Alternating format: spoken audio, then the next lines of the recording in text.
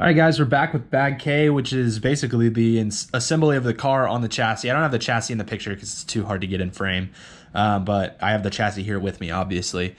Make sure when you're looking for your motor mount that it's in the aluminum parts bag, so just go find it. It's not super hard, but it's not going to be with the rest of the parts, as we've talked about before. We got all the chassis braces, all the screws to put the front and rear clips on the chassis, and then our center diff mounts and assemblies and everything. So I'm gonna go ahead and put it all together, and you'll kind of actually get to see what it actually looks like when it's on the car for the first time. So moving on into this step, and we'll just keep it moving. So back to Bag K we go.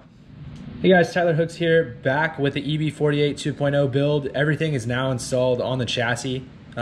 Basically for the first time, we're actually seeing the chassis and everything. So we've got the front end installed, rear end installed, and the center diff and center diff mount is installed on the kit.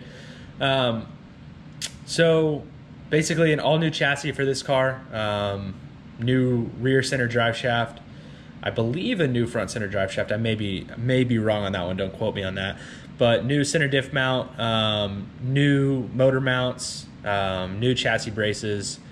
Pretty much everything new for the e-buggy kit in this, as far as this step goes. Pretty much everything else was the same coming into this step. This one's totally different as it is the e-buggy, but it's also totally different from our 0.4 kit. So everything's installed. We're kind of moving towards the end of this kit build, actually. We're going to move on to the shocks next. I'm actually going to go bag by bag this time. I don't usually do that, but I'm going to do 2 shocks at a time just as the manual calls for.